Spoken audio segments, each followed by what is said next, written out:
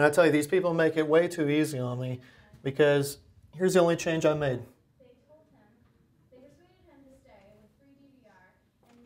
Here's a unique avenue for free speech. Literally, the Jordan Bridge next to the Neil Marshall Black Culture Center. The usual paint jobs, club meetings, event reminders, and inspirational messages took a controversial turn in February when Thomas Buells manipulated someone's message. Here's a picture posted to Facebook. The painting originally said anti-racism doesn't equal anti-white. Here, it says anti-racism equals anti-white. Buells teaches radical traditionalism.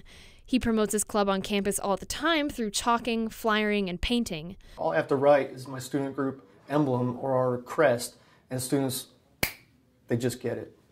Critics claim the group is racist, but Buells tells me they include members of all backgrounds. He says the university allows him to freely advertise his club.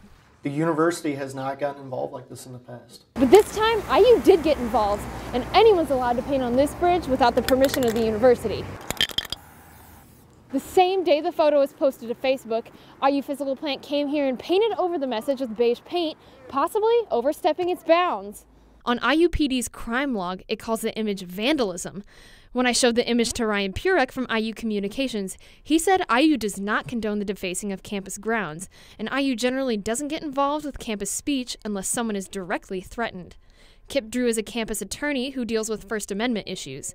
She says the university should only regulate speech based on time, place, and manner, not content. Where the university steps in is when it starts interfering with the business of the university.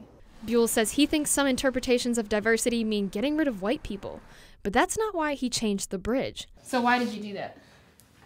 Just to be contrarian, just to be a thorn in somebody's side. In Bloomington, Molly Jurasek, Hoosier News Source.